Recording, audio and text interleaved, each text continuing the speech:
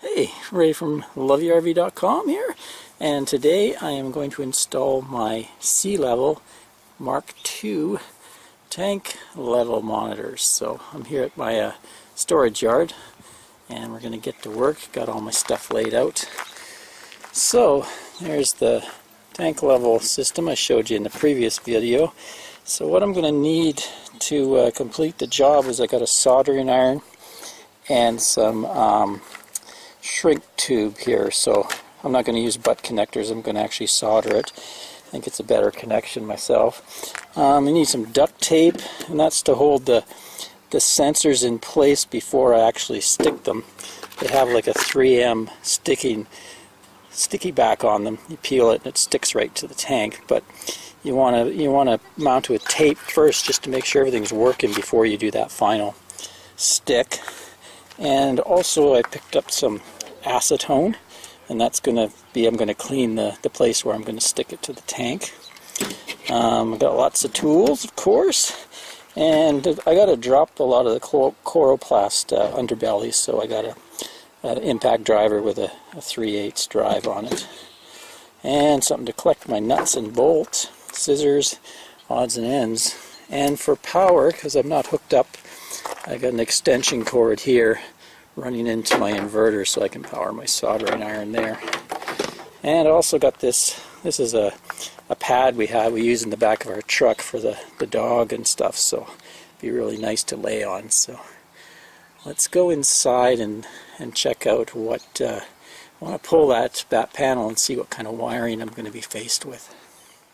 Okay, just between the main room and the bedroom is the sucky panel they install. So you probably recognize this if you have an RV. If you don't, it's next to useless. It has a battery monitor here, but you can see it's just got low, fair, good, and charge, almost useless. We've got all my tank levels. So if I click that, you can see it's E 1/3, 2/3 full. Right now it's reading full. I know for a fact there's probably only 1/3 in there. Black tank says it's full. Yeah, there's only a little bit in there. Gray, maybe sort of accurate, I don't know. Galley, definitely not that. So, and that's the way it's been for years. You know, most of it worked. It's actually, the freshwater worked for a lot of years, but just in the last summer it stopped working. It's kind of one of the things that sort of motivated me to change out this panel too. And of course I got the water pump on and off, and the water heater gas mode on and off. So let's pull this thing apart and see what's going on behind it. This little thing that opens.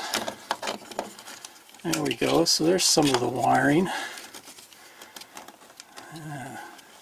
Get some screws and pull that right off. Or a screwdriver. Let's hang on a sec. Oh my God. Well, at this point, if I didn't have 30 years of electronics repair experience, I'd be a little scared right now. Check that mess out. So I'm gonna have to go through and figure out what all this is. The problem with RVs is they change the wire codes as they go through it. You know, normally in automotive 12 volt, your red is your positive 12 volts, and your blacks are ground. But in most RV wiring, they kind of copy the house AC wiring, and they go with most of your blacks are positive and your whites are ground or negative. So the problem is they start interchanging the two, and it can be kind of confusing. But it looks like here, seems here we've got these red wires coming in out off of a red. Looks like a striped wire. Anyway, that seems to have 12 volts on it, and it kind of makes sense where it goes. Seems to have fairly thick wires going to your pump switch and your heater switch, so I'd assume that's the positive side. This white bundle is probably all your grounds, and I did take my multimeter and measured the two, and that's positive, and that's your negative voltage. All the other wires, here's your display. So that I don't know, I'm going to have to measure that, but I'd assume maybe the red wire might be a positive wire and the white might be ground. These might be the sensor wires. Oh crap. Anyway, I'm going to have to spend some time with my multimeter here and kind of sort this out in my mind. I'm just going to do some video footage here just for my own use, just in case I screw up when I take this all apart. I don't know where anything went. Funny enough, here you look, see if you can get close, see? There's like loose wires into this ground. I hate these crimp connectors they use. Let's jam it in there. Oh well, maybe it'll work. So what happens if it doesn't? Get the weirdest intermittence going on in your trailer and you have no idea what the heck's going on. Anyway, enough slag in the RV companies. Let's try to figure this out and clean it up. So I'm sort of going to divide and conquer this. I took off the butt connector, and this looks to be all the ground wires, so I've put them all together with a nice solder joint. This appears to be the main power coming in. If you look at this wire, that's like what they use for a main 12-volt circuit feed. I've seen it on the lights when I was working on that, so that looks like what that is. So now that I know I have my power and ground, the new control panel is not going to need a lot of this wiring, so I just have to figure out what does what, and then I can figure out from there what to hook up. So first I'm going to cut this power because I don't need the split power. The new panel just needs the one main 12-volt in, and then it just needs the one ground in. Then I just have to figure out my pump output, my heater output, and the heater light output. And then of course there's the sensor wires to sort out after that. So let me start cutting things apart here. Let's kind of simplify this mess. When I to do this, the soldering and hook them up, I just make a hook on each wire so that it has a mechanical connection, won't pull apart, and then I just bathe all that in solder so I can get a really good connection. And then of course the heat shrink tubing after that.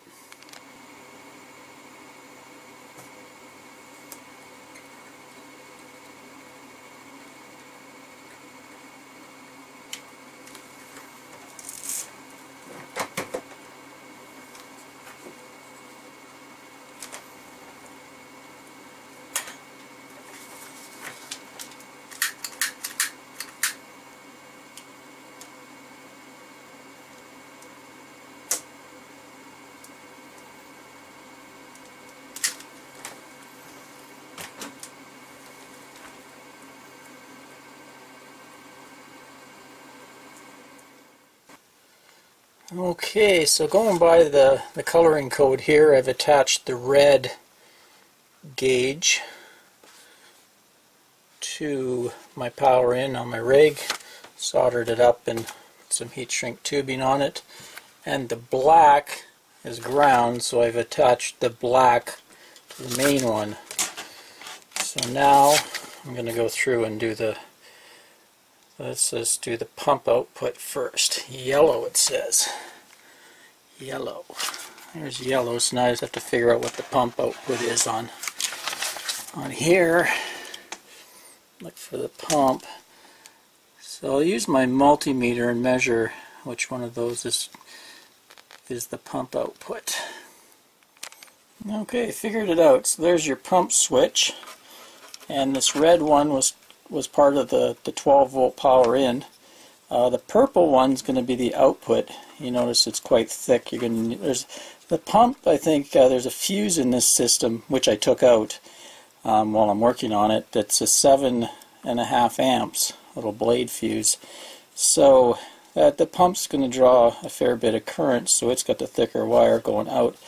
This white stuff is all your grounds, and that's for the pump light. It's a lit switch, so when you switch it on, it lights the LED inside. So I'm going to want to use the purple out, and it'll connect to yellow on my new panel. So let me splice that in. There we go. So we got the pump output connected. I decided to get rid of some of these butt connectors. I don't really like them. So I got rid of that purple wire and I've connected straight to where it was butt connected to this white and green wire going off to the pump. So next we got the water heater, and it's the same idea. Got the red wire as you power in. Looks like we got a gray wire coming out, power out, and the ground, and then this pink wire looks to be the LED wire for when it's in not starting. When it starts, it goes out, so it's sort of an indicator light. So we'll hook up that to the wiring on the new panel. Getting there, slowly simplifying this mess. There we go. Starting to get a bit simpler. Okay, this stupid thing can leave now. So my last hookup here looks right. As you see this kind of ribbon, this is, I assume, is going to be the ribbon for all the different tank sensors that are existing. You can see there's a white one there going off, connecting up to the ground there. So all the new one needs is the blue, and the other three won't be needed. So I'll just need to hook up the blue now, and I'll have my wiring all complete for the meter. Cool. Nice and neat. So let's pop that fuse back in, do a quick test here. It didn't blow when I put it in, so that's a good sign. Okay, there's a battery voltage, 13.4. That's a good sign. Okay, it stands for open, I assume, so that makes sense. Yeah, I haven't put those on yet, so I'd assume they're open. Let's give the pump a try.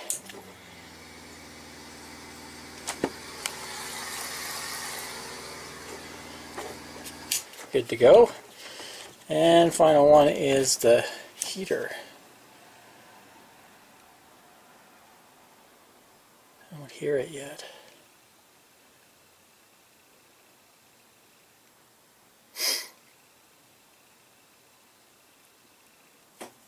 Oh, there we go. It's been in storage, so maybe it took a while to pressurize the line. Oh, didn't fire right away. Maybe I turned on the empty tank. Let me go check.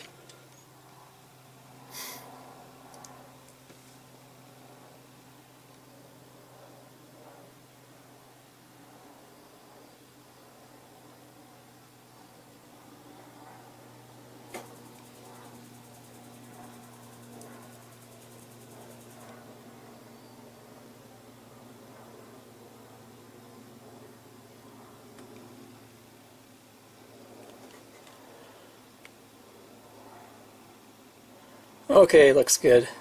Yeah, I just had to go prime the gas line, turn on all the stove burners. It's been sitting in storage for a few weeks now. Okay, so there we go. Next thing, I'll go underneath the rig. All the brainy work's done. Now I got to get underneath there and pull the bottom apart and start getting those sensors in place. Awesome. Okay, fun times. So I pulled a few of my flaps open down here, and I found the ribbon wire. Seems to be in a nice spot on all the tanks. So I'm going to want to splice into the white and the blue in that. So on the Cougar I have two tanks very close together, and both the sensor areas are very close together. Tough one's going to be the galley tank. It's located between the tires and in a bit. But I think I'm going to start with my fresh water fill is right at the back and the tank straight under it. So let me crawl under there and I'll give you a look at what I'm faced with. Okay, there we be. You can see the end of the ribbon cable comes down here, so I got my blue and my white I can connect onto easy enough. I think I'm going to mount the sensor right here. Right about here. Looks like there's a nice amount of space there. measured the tank. The tank's about 7 inches deep, but you can see down here, this is the water pickup, so you want the sensor to be above that to read properly. So I think I'm going to have to cut it and make it about a 6-inch long strip and then mount it right there. So I'm going to clean all this with acetone first so I have a good surface, and then we'll just put it in place first with some duct tape. Okay, let's get to cutting that. See, 6 inches puts me right at that spot right there, so I can cut through that gap there. A sharp pair of scissors, and that should give me a perfect size for that tank. There we go. Because I'm doing the fresh water, I don't have to cut any tabs off the top here. So the fresh water is the default one. When I mount it to the tank, it says in the instruction book to always go to the right. You don't want the leads going to the left, or they'll interfere with the pickup. Also it says don't mount it close to metal, or the metal frame can interfere, so where I'm mounting it's away from the frame. So clean that up and I'll get that mounted, and I'm going to hook up these wires to blue and the black to the white, and then we'll see if we have a reading.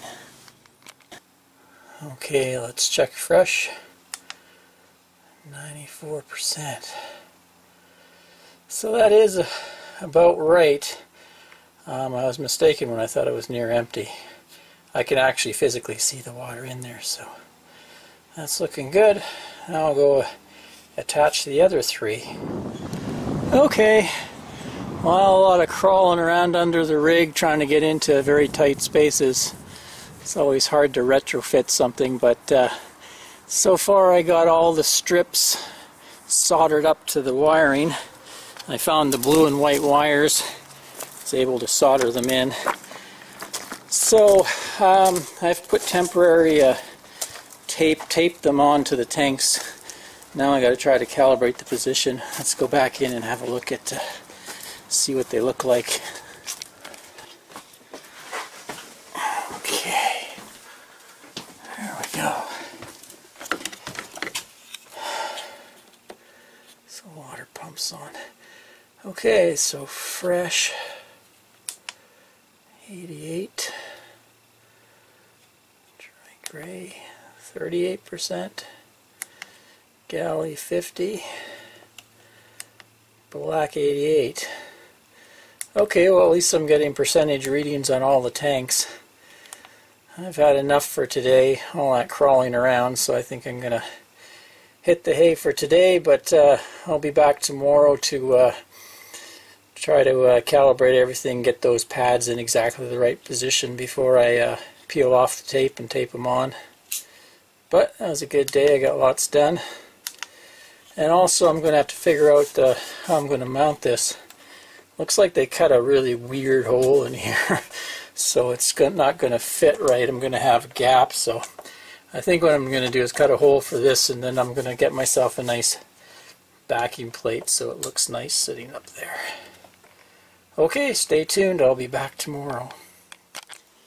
Well, another day, and we'll continue on. So I stopped in at a hardware store and found this really nice wall for lights or plugs or something like that. Anyway, it's going to fit perfectly. I just have to cut out that center tab and it'll slide through. And then that'll mount on that onto the wall. I think it's going to look pretty sweet.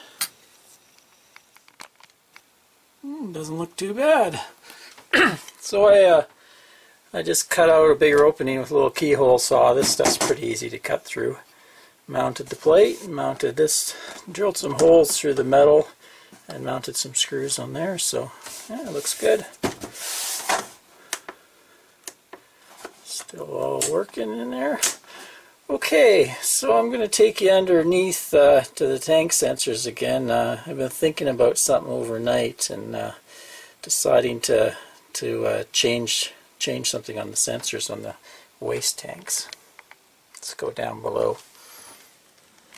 Underneath the rig, I'm at my gray tank here. I'm going to show you a problem I'm having These tanks they put in here have quite the rounded bottoms.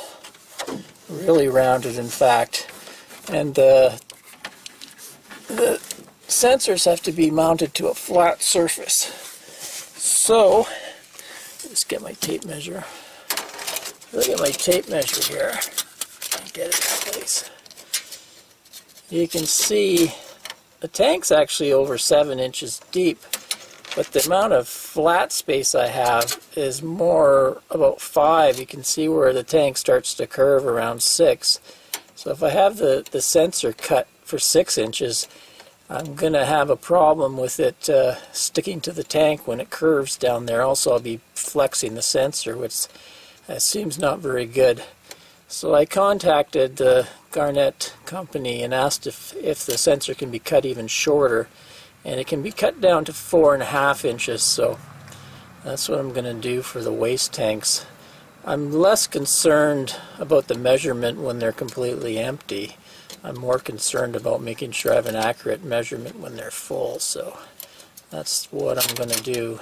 I'm just going to change these sensors. I'll cut them off further. I'll just show you that. There's the black tank sensor, so maybe you can sort of see a little better what I mean. See it. I want to be below the top of the tank, but unfortunately you see how that piece hangs down and the tank curves quite a bit. So unfortunately I'm kind of stuck in between with these tanks. Gonna have to go a little shorter and hope I get some accurate readings out of the shorter piece. There's the gray sensor pad. So you can see I had cut it at 6 inches. Well, I can go 1.5 inches back, and there's just one more spot here I can cut to shorten it right up to 4.5. I don't know if I mentioned it before, but you can see where I had snipped off the tab that says gray there. That's to tell the programmer that which tank it is. You cut that tab off for gray. I cut the other tab off for black over there, and then gray and top to mean galley, and no tab for fresh.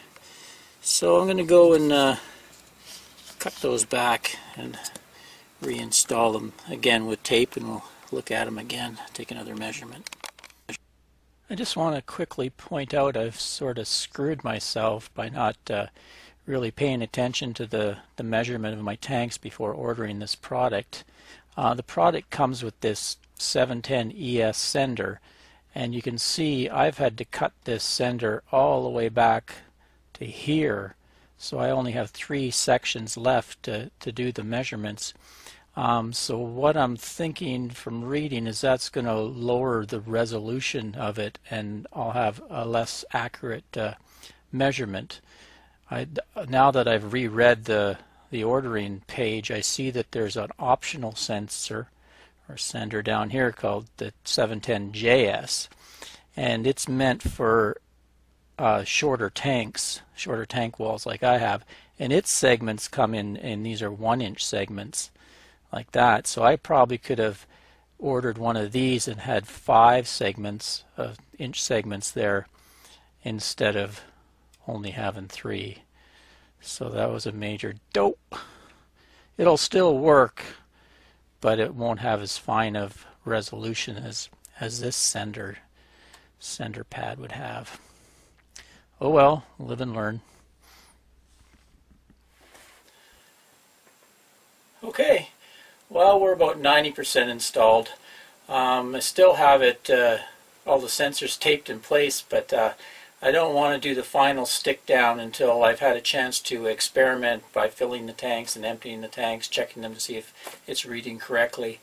I can't really do that here in storage, so I'm going to wait a couple weeks. We're going to pull the RV out of storage and go into an RV park that's literally a couple blocks away, so I'll just kind of put a few screws in the bottom, and then when I get over there I can continue on. All I really have to do is find the best place for those sensors so they read the most accurate. And then on the side of the tanks, the tanks are a bit kind of not really flat. They've kind of got a rough exterior, so they say you should maybe take some sandpaper and sand down that to get a little better adhesion of the sensors, and then I'll clean it up with acetone, mark out exactly where I want the sensors, and then do the final, peel the 3M tape and do the final stick from there. So I think what I'll do is once I have it installed the way I like and use it for a week or two, I'll come out with a third video with a total review of how I like it, how it's performed, and maybe go through some of the setups and different diagnostic things that are included in that. So thanks for watching. Till next time, Ray from Love Your RV. Cheers.